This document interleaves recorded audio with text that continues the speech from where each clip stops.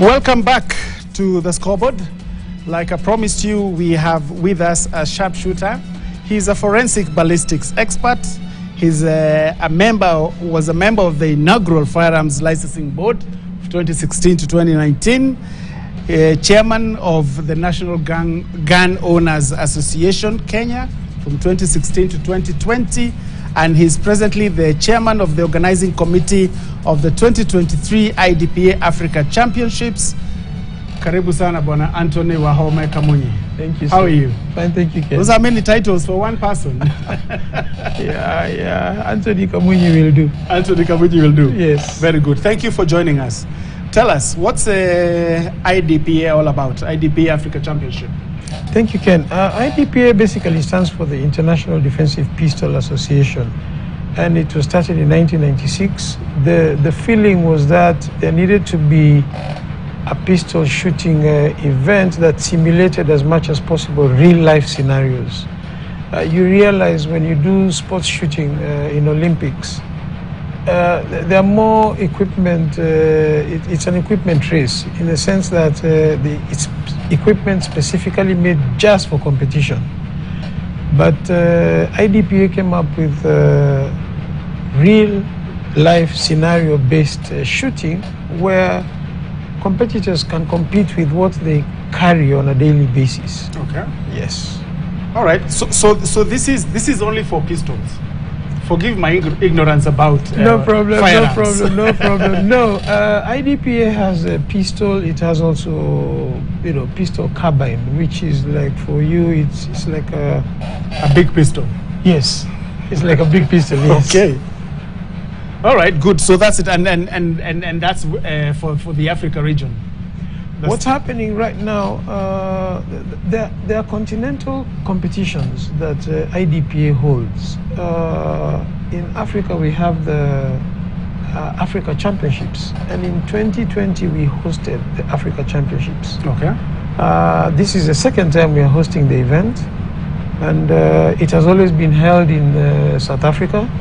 The event happening right now at a shooting range in Kirigiti, Kiambu is the 17th edition. Okay. But all the 15 editions have been held in South Africa. So this is the second time it's being held that Kenya is outside. hosting. Yes. Is it that the other countries don't have the facilities that, say, Kenya and South Africa don't have? Not really. We bidded to host the event, and we were given the rights to host, and we gladly took it. Okay. But the big difference this time is that we have the full support from the Ministry of Youth Affairs, the Arts and Sports, and they have come in a big way. They are actually the biggest sponsor for this event. And allow me to thank them at this time, especially the CS, Babu Namamba, and the PS, Mr. Jonathan Mweke. This is primarily an event for the first time that the government has come in such a big way. And we are expecting no less than 250 shooters, not from Africa only, or Kenya, but from all over the world. It's open. We have some from Europe, some from the US, Russia, and they will all be competing on Saturday and Sunday. So what's the difference between this pistol shooting competition and the national, because Kenya has a national shooting team. Yes. And if I'm not wrong, you are a member of that national shooting team. Well, or you are a member. I was, yes. You are a member. Okay, yes. Good. I've followed you quite a bit. So what's the difference? This is not the shooting team. These are not the people who want to qualify for the Olympics, for example. No. The primary difference is Olympics has its own caliber of weapons that they allow, and it's very historical. By the time when shooting was admitted to Olympics as a sport, we had just come from the World Wars, and it was felt that any caliber that was used in the World War should not be allowed in the Olympics. Will traumatize people. I know. So the difference being right now in the Olympics, they only allow the .22 caliber rifle and pistol, and the air weapons, which is a .177 caliber rifle and pistol. They don't allow 9mm. And that's where IDPA came in and filled the gap, because most people feel I should be allowed to compete with what I carry on a daily basis. So you're saying IDPA is more of a leisure Not competition, really. sort of. It's really not for. It is competitive, yes, but you're competing basically at your own level. Not leisure. IDPA tries to simulate real life scenarios. If you came to a typical IDPA competition and you read the scenario, yes, the scenario would read something like you are at your backyard, you've just finished cleaning your compound, and when you turn, you notice that there is someone who has, infiltrated into your compound, and they're holding a gun, and there are two more beside him. At the buzzer, what happens is that every competitor is timed using a sound-sensitive buzzer. So it takes your time from your first shot to your last shot. That time is added to your score on the target. That is your final score. It is trying to simulate as much as possible a real-life scenario. So you start shooting from seated position, standing position, you will shoot prone position, which is lying on the ground, as opposed to Olympics. Olympics is a bit more, it's very let me say modest and organized in the way that shooters engage with their weapons. But this is defensive. It's actually defensive. The idea is to teach people who are licensed to carry firearms how to engage with their firearms. Like Capitano, you and I probably carry swords and. Well, yeah, of course. I want to understand from Anthony, what does it take for one to be a member of IDPA, or at least, to be, because I know many people would like to join this, but what does it take? Because most of our viewers, I believe, they want to know, how can I be able to be in the team, or at least be in the IDPA? Okay, thank you, Mr. Wilfred Bungay. It's a pleasure to sit right next to this great man. I've only seen him on screen. I watched him win the gold medal in 2008 Olympics in Beijing. Asante. So thank you. IDPA, basically, you need first to be licensed as a firearm. And as you know, the licensing regime in Kenya is that you have to apply and then get the license. But what the National Gun Owners Association Defensive Pistol Federation is trying to do at this point, with the help of the government, is to try and demystify shooting. For the longest time, rugby was considered to be an elitist sport. It was only in the big schools. The minute they demystified it, wakapeleka mashinani, rugby has changed. And the same with athletics, and the same with all other sports where bottom-up approach was used. Allow me to use that term. And what the federation, allow me to speak, I'm not an official of the federation, but allow me to speak on behalf of what they are trying to achieve, is to try and make shooting a sport that is available to all. To bring it to the grassroots. I'm sure you know that schools like, Lenana School, Nairobi School, they all had shooting ranges in the schools. So the young, students were allowed to participate in shooting as a sport. And I must say, if you look at a country like China, whenever we go to any Olympic meet, by the time we are getting to athletics, China has around 140 gold medals. Yes, out of some sports that we don't even know about. Exactly. Yes. And we are there waiting for the first athletics event so that Kenya can... 9 days later. Correct. And I think we need to run away from the historical way of attending these events. And I don't see why Kenya cannot do diving.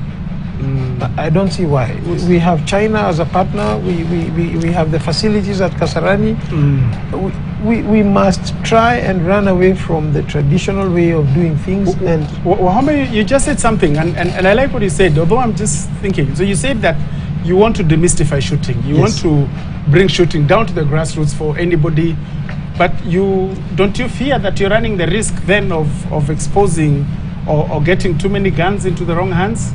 Not really. I think the way to do it is have, and I believe this is something that the Cabinet Secretary may have considered, is have an academy and run events from an academy point of view, so that people can come, schools can come, teach them, let them grasp what it takes to actually engage with a firearm and become a sports shooter, so that at the end of the day, this thing is open.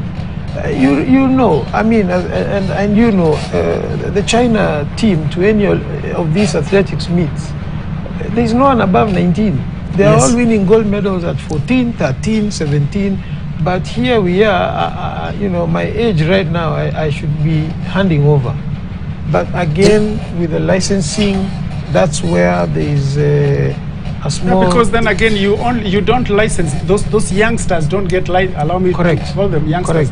They don't get licensed. But I guess your model of starting from the academies. Yes. Like Captain, what do you think? Yeah, in fact, this is something very important because, Anthony, you know, we not so long ago we had issues of golf, and we were saying that, you know, to be a golfer, first and foremost, you must be a member. Just what you are mentioning, that you must be licensed to carry firearm for you to be able to participate.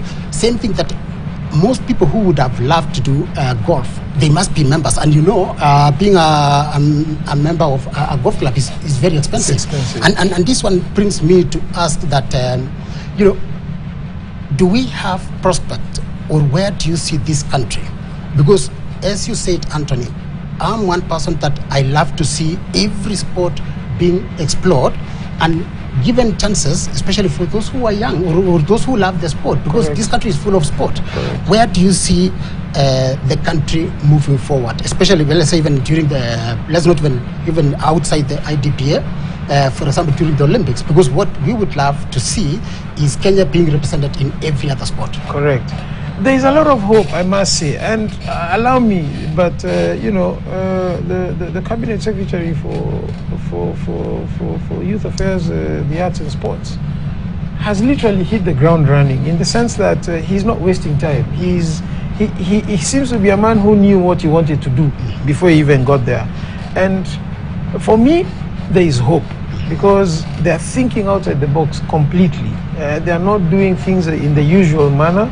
And their approach, of course, we know that the government approach to many things right now is a bottom-up approach. But the way I see it, there is hope, in the sense that it would be good for a child in Kainuk to represent Kenya in a shooting event, because they are exposed to guns already. But all I'm saying is, can you expose these children to guns at an early age, but from an academy point of view, so that they earn even from it?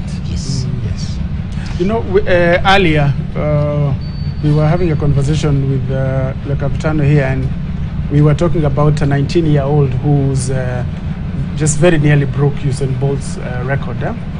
And you know, what are the chances? How soon do we expect this academy to be established in this country?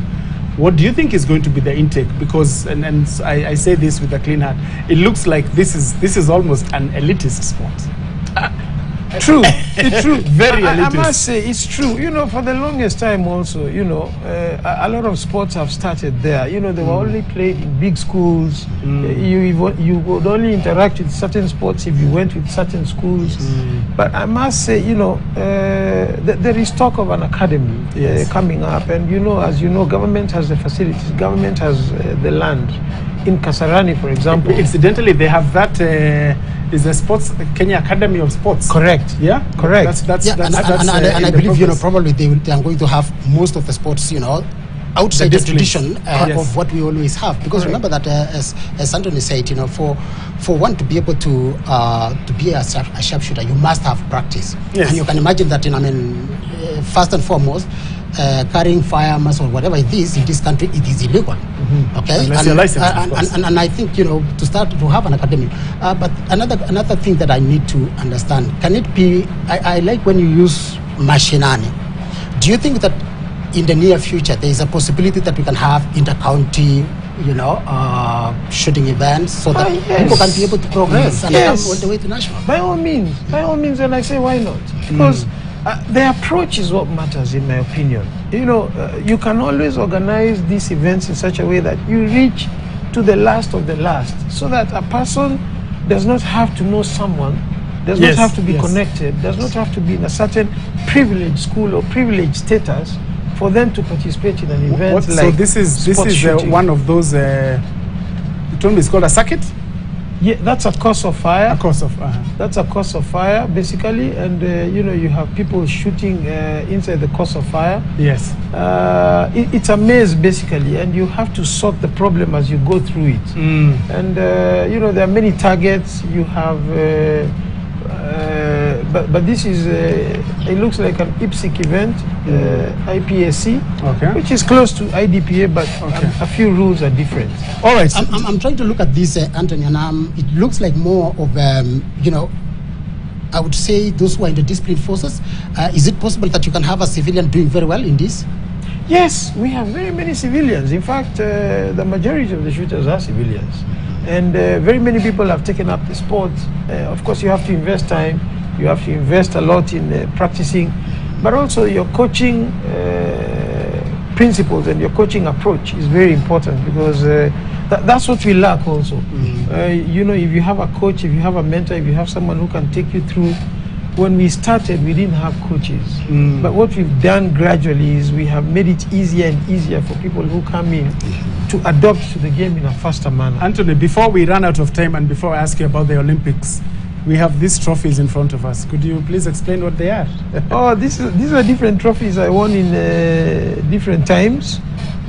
This one, I think, was last year. I won at the Chairman's Cup, which is one of the biggest calendar events. Okay. It's an IDPA shoot. It's an IDPA shoot. Okay. This I won last year, 2021, at the last Africa Championships.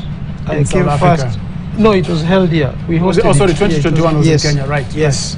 Okay. I came first in my category, which is expert ESP division. Expert? Yes. Okay. This one is a bit older. This I won, it was a Friends of Kiambu County shoot, one of the big events we also had. A quick one, Anthony. Yes. How long have you been doing this? I've been shooting since 2001. 22 years. 22 Actually, years. were you a policeman at some point? Yes, I was. I thought so. After university, I joined the Kenya Police. I went to Kiganjo for 9 months. All right. And I was posted to DCI. I joined the Forensic Ballistics Department. CDI or CID. CID at the time. Yes, I joined the Forensic Ballistics Department. I was trained as a forensic ballistics expert, which I am to date. Yes. And then I joined the UN security. The UN? Yes. Okay. I was there until 2016. I left, and now I'm running my own company. So at the UN, that's when you started this? No, I started in DCI. Oh, 2001. In 2001. Because I joined Kiganjo in 1998. Okay. Yes. All right. One more, Ken. Yes. You know, this country has been hosting a number of events. What are the prospects? Kenya hosting a major event in terms of shooting, because I believe, you know, most of our viewers would like to know that can Kenya have facilities that can be able to host an event in terms of shooting? Oh yes, you know, at the Kirigiti shooting range, which is home of shooting for the National Gun Owners Association, we have a state-of-the-art shooting range which has been built to international standards and which is hosting this event. Wow. And this event has been running from 4th, it ends on the 9th, and I'm inviting everyone to come.